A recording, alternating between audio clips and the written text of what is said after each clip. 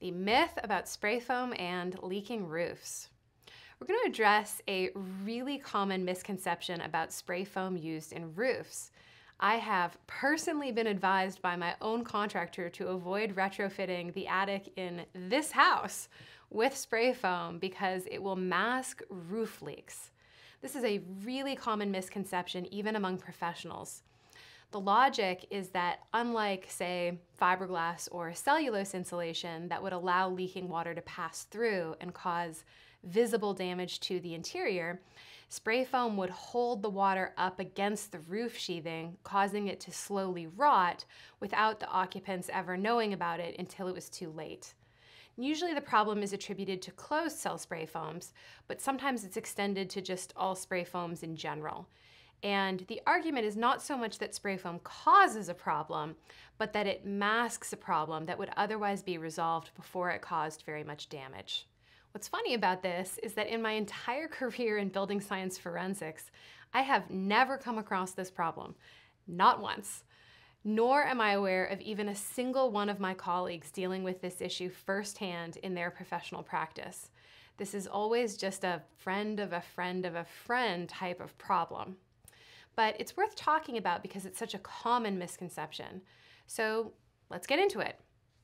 First, why might spray foam be an appealing choice in roofs? It helps here to begin with a classic vented roof assembly. If you think of a house the way a child would draw it, a square with a triangle on top, we typically insulate on the flat, and the attic is not part of the conditioned space. We do this for a few reasons. One is that by insulating on the flat, we need less insulation, right? There's just less surface area to cover. It also lets us vent our attics to remove moisture.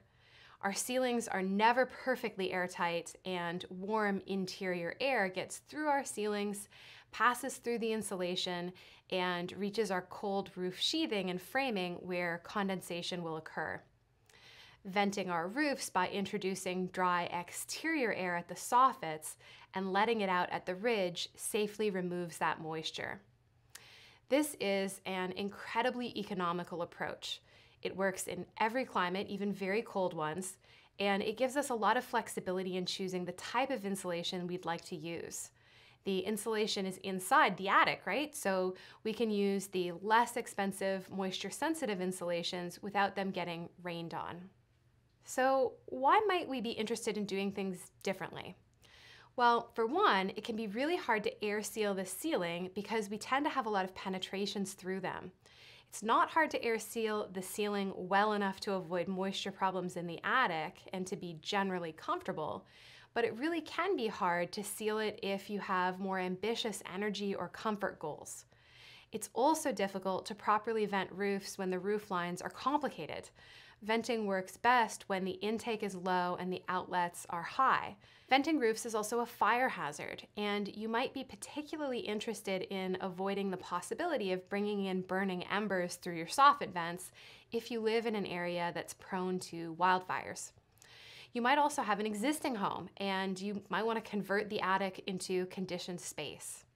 The alternative to vented roofs or vented attics is to design an unvented roof over a conditioned attic. This involves bringing the attic into the conditioned space, which is great.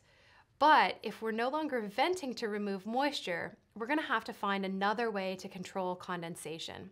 We have two general approaches for doing this. The first is to insulate on top of the roof deck.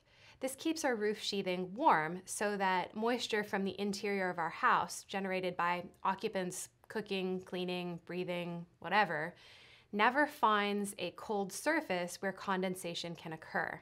This is a fantastic approach. The downside is that it's more expensive. We have to use more insulation to cover a larger surface area, and the kinds of rigid insulations that we use on top of roof decks tend to be more expensive, not just to buy, but also to install. The installation component can be really tricky in climates that are more mildly cold.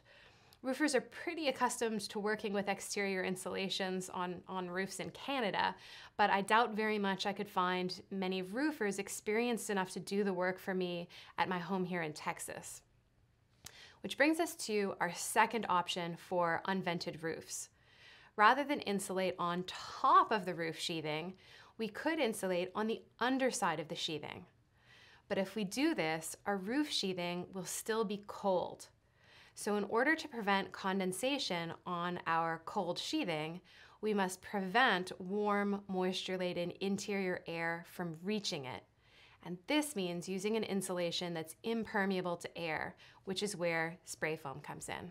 In warmer climates, we can use either the closed cell or the open cell variety of spray foam. But in cold climates, we must select the more vapor-closed variety, the closed cell. This is because it gets colder in cold climates and it stays colder for longer. In climates with only mild winters, it's sufficient to just prevent moisture-laden air from reaching the cold sheathing.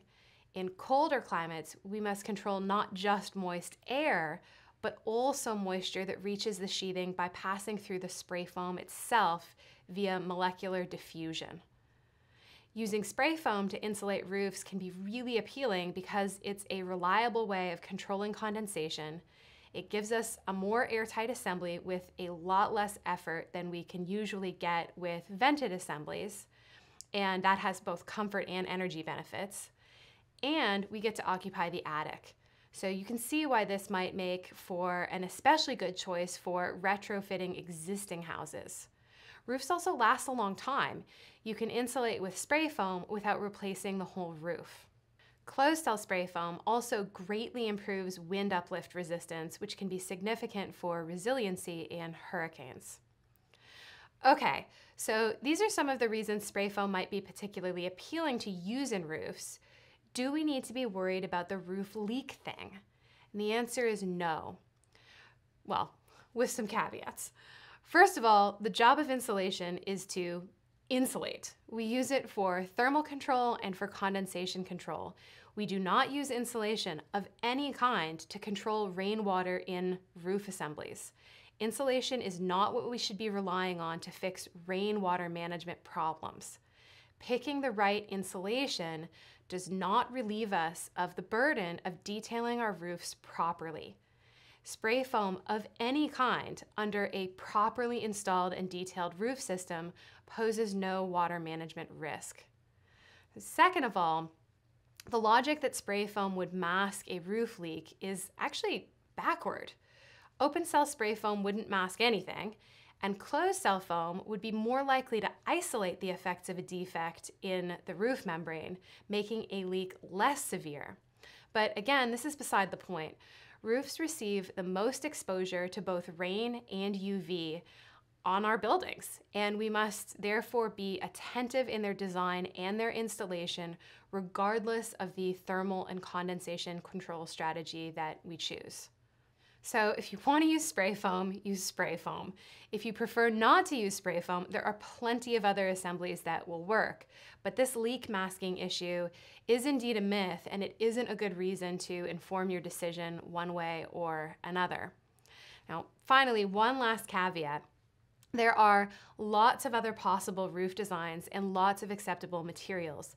The physics we've just discussed apply to all of them, but I've presented only a handful of the most common configurations. Design is about trade-offs, and my purpose here is to better equip you to make better decisions in the context of your own project and your own preferences.